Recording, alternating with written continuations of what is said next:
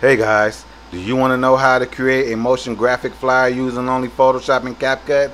Well, be sure to like and subscribe to the channel to see more content like this.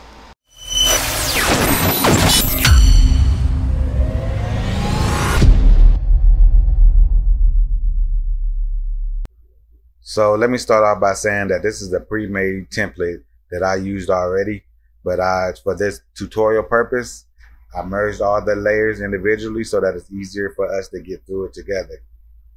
So to make it easier to understand, I labeled the layers 1, 2, 3, 4, 5, 6, with 6 being the background, 5 being the text, 4 being the logo, 3 being the design, hair designs, 2 being the information, and 1 being the tools that's in the front.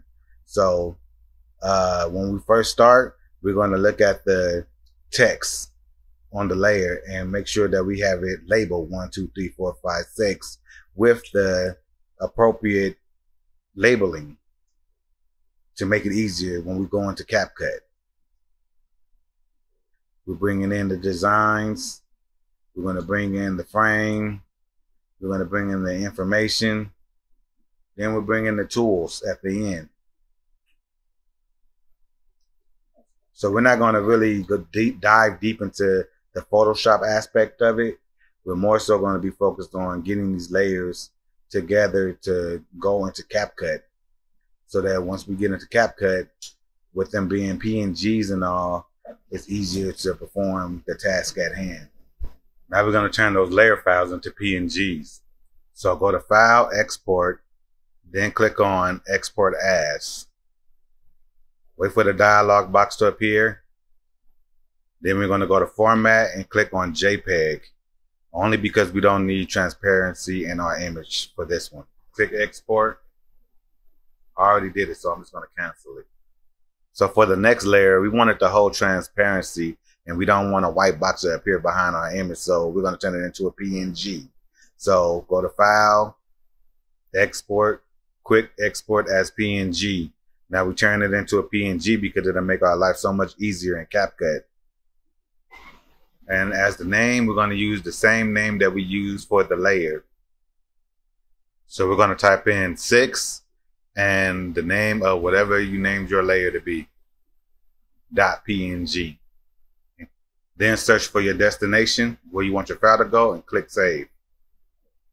Then once you do that for all your files, it's time to move on to the next step.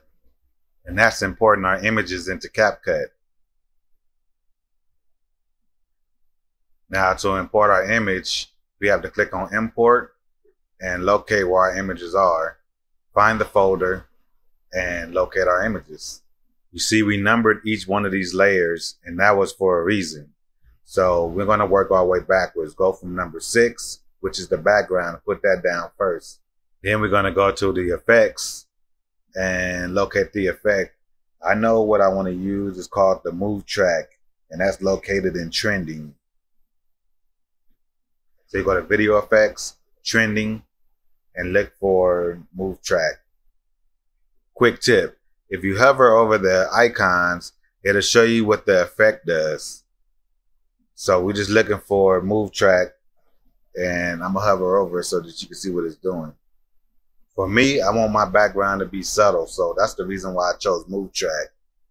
Now we're gonna grab the effect, drop it onto your image, and then we're going to move on to the next image, which was number 5, and drag that down onto the timeline. Then we're going to go to effects. Now for this effect, I kind of wanted to just slide in, so I'm going to go to the silky smooth effect, which is also in trending. So let's locate that real quick. There we go. See how it moves? Drag it onto your image. Check it out. There we go. That looks good. Let's do it again. Yeah. All right, so go to the next one. It's going to do the same thing for every file. Drop your image in, throw an effect on. Drop your image in, throw an effect on. Drop your image in, throw an effect on. There'll be times when your image will come in and it won't fit properly to the document. of how you made it in Photoshop. So, you know, what you do is go into the tools and adjust the scale to make it fit right. And after that, throw an effect on. Check it out.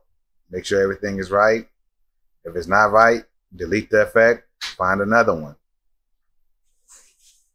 Now this is square blur I threw on top. It's just something so the intro, you go to opening and intros and find that effect and throw it in.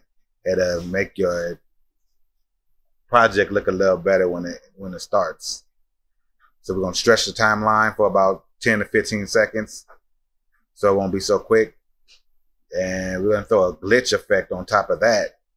Just so during that 15 seconds, there's nothing boring, because it stops after a while. So just throw a glitch in so that it does something.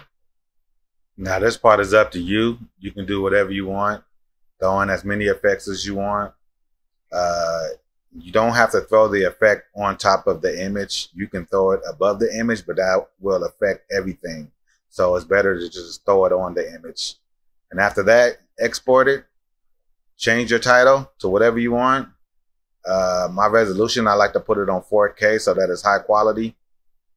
After that, you can change your frame rate to 24, but I'm gonna keep it at 30. And we're gonna click export. And then that's it. Hit save, render out, and this is what this product looks like. If you found this video helpful or you learned something that you didn't know before, make sure to like and subscribe to our channel and hit that bell icon so you will be